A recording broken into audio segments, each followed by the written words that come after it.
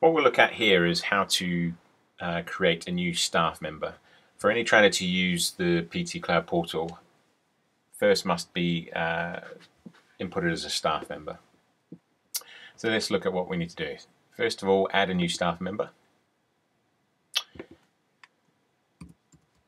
Fill in the details.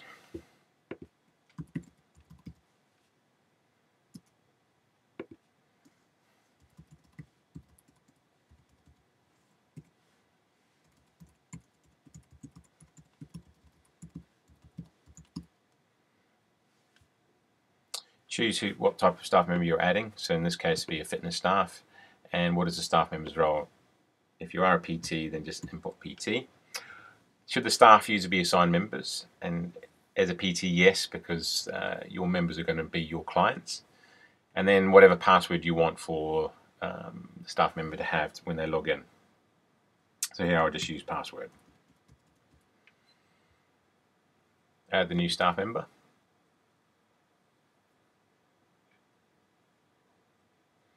Okay, now being created.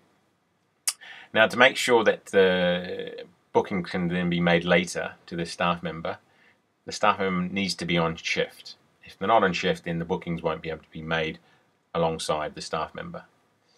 So click on new shift. Shift date. Now as a PT, what I have done is I've just basically created each day working from 7 in the morning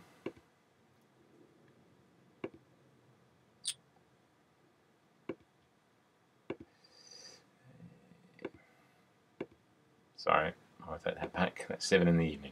So let's go 7 in the morning and then work till 10 o'clock at night. And what that does, it books out that whole day. Not that you'll be doing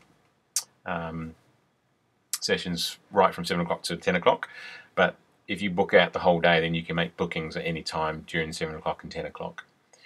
In here, you want to make sure that shift is in every week, in this case on a Monday, and then it repeats forever. Add the shift, and you'll see in the calendar it's been created. Now that will then allow me to take bookings on that day, because I'm on shift as a trainer.